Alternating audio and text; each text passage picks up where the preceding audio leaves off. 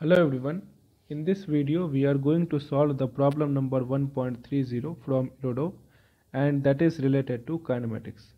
So let us first read out the problem and then we will solve the problem step by step.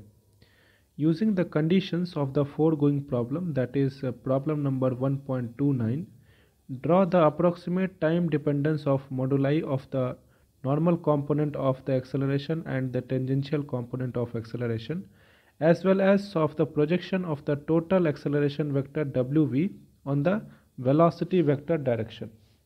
So let us say in the problem number 1.29, it was given that let us say this is the horizontal direction and this is the vertical direction, which is represented by x and y, and a body is thrown with the velocity of v0 at an angle of alpha, and this is the acceleration in the negative y direction with the magnitude of g, that is acceleration due to gravity. Now if we draw the path followed by the body, then this is the parabolic path that will be the followed by the body, and at any particular instant of time, let us say at t is equal to t, this is the tangent to the curve at this particular point, and this is normal to the curve at this particular point. Now if we find out the velocity component in the x and y direction at this particular point, then the horizontal direction we have the velocity, that is v0 cos alpha, and in the vertical direction we are having the velocity of v0 sin alpha. So we can write the initial velocity in the x direction is equal to v0 cos alpha, and the initial velocity in the y direction we can write it as v0 sin alpha. Okay, and at the particular time instant of t, let us say the velocity will be in the tangential direction always. So let us say this is the resultant velocity vector direction, and let us represent it as v vector. And the x component velocity we can represent it as vx and vy. Okay, and the angle between the resultant velocity and the horizontal direction, let us take it as theta, and it is the function of time, because if we talk about at the initial position, at this position the angle between the resultant velocity vector and the horizontal direction, that is alpha, and if we talk about at the highest point, then at this particular point we are having the velocity in this direction and the horizontal direction is also in this particular direction. Basically the angle between the resultant vector and the horizontal direction is 0 degree. So that's why it is varying from alpha to 0 degree at the maximum point. So that means the angle between the resultant velocity vector and the horizontal direction, that is varying with time. So that's why it is a function of time. Now in order to find this particular theta, let us draw the vector velocity vector diagram. So let us say this is vx, this is vy, and this is the resultant velocity vector, and this particular angle is theta. Okay, so in the x direction we know that there is no acceleration. There is no acceleration in the x direction. So we can write the final velocity vector in the x direction, that is equal to initial velocity in the direction, that is equal to v0 cos alpha. And if we talk about the y component velocity at the time instant of t, that we can write it as final velocity is equal to initial velocity in the y direction minus acceleration into t. As the acceleration is in the negative y direction, that's why we have put minus here. So we can write here vy is equal to uy is v0 sin alpha minus gt. Okay, so this is the x component and y component velocity we got at the time instant of t. Now from here we can find tan theta. So from this vector velocity diagram we can write tan theta is equal to vy upon vx, that is equal to v0 sin alpha minus gt whole divided by v naught cos alpha. Okay, in the problem it is asking to find the normal and tangential component of acceleration.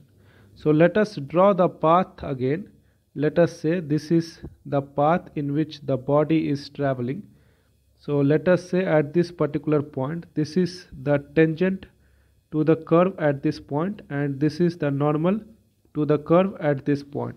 Okay, and if we draw the acceleration vector, so acceleration at any point is always in this particular direction, which is the negative y direction, and the magnitude is g, that is acceleration due to gravity. And we know that this particular angle is theta, so this angle will be 90 minus theta, and this particular angle will be theta. So the normal component of the acceleration, we can write it as g cos theta, and the tangential component we can write it as g sin alpha. Okay, let us assume at this particular direction is positive, which is along the velocity vector, and this particular direction is negative, which is opposite to the velocity vector. So we can write the normal component of the acceleration is equal to g cos theta, and the tangential component of acceleration is equal to minus g sin theta, because it is in the opposite direction of the velocity vector, and as we have assumed that the velocity vector is in the positive direction. Okay, so this we have got. We have the expression for tan theta. From here we have to find the expression of cos theta and sin theta. So let us do that. For example, this is the triangle in which this particular angle is theta. So from the tan theta we can say that, let us say OA is v naught sin alpha minus gt, and OB will be v naught cos alpha. So from here we can write AB is equal to v naught cos alpha whole square plus v naught sin alpha minus gt whole square under root. So we can write OA divided by AB, that is equal to sin theta, which can be written as what is OA, that is v naught sin alpha minus gt whole divided by v naught cos alpha whole square plus v naught sin alpha minus gt whole square under root. And cos theta we can write it as OB divided by AB, that is equal to v naught cos alpha whole divided by v naught cos alpha whole square plus v naught sin alpha minus gt whole square under root. So these are the expression of sin theta and cos theta we got. Now the normal component acceleration we can write it as g times cos theta, and we can substitute cos theta from here, and the magnitude of the acceleration vector we can find out. After that we can write the tangential component of the acceleration, that is minus g times sin theta, and we can substitute sin theta from here, and then we can find the magnitude of the tangential component of acceleration vector. Now from here we can get the normal component and the tangential component of acceleration vector. Now we can see here that in the tangent direction we are having the velocity vector and the tangential component of velocity vector.